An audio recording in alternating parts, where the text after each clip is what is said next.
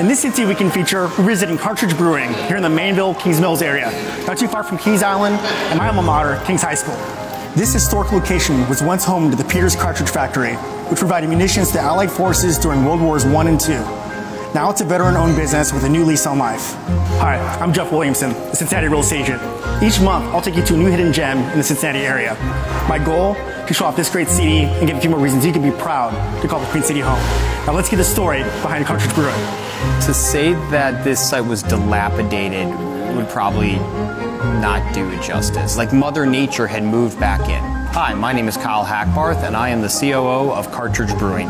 It's a dream come true is the only way to put it. It was a long journey coming and just a life dream, I think, to do something with your spouse and to do something in your community and to do something that was an uphill battle the entire time, and then to see it open and be so beloved has been just unreal. I'm Lindsay Hackbarth. I am an owner and the Chief Branding Officer at Cartridge Brewing. Lindsay and I met while at Purdue University, and she'll say that she knew within 30 seconds I had a crush on her. Within about 30 seconds. He's a pretty, I mean, it was very obvious. She thoroughly ignored me for at least a year. But it was destined to be.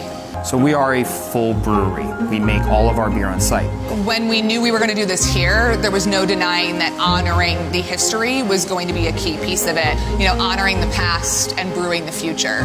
And that steers our business. And we are honored to be a part of bringing this back to life. You're seeing the local community come out and sitting at a table or sitting at the bar and enjoying great conversation, a solid food menu with full service. You're going to see right now 21 beers on tap.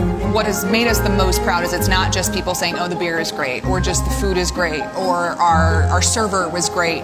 It's that the whole experience was great. Whether you're a history buff, craft beer connoisseur, have an appetite for something amazing, or all the above, you definitely don't want to miss this local landmark.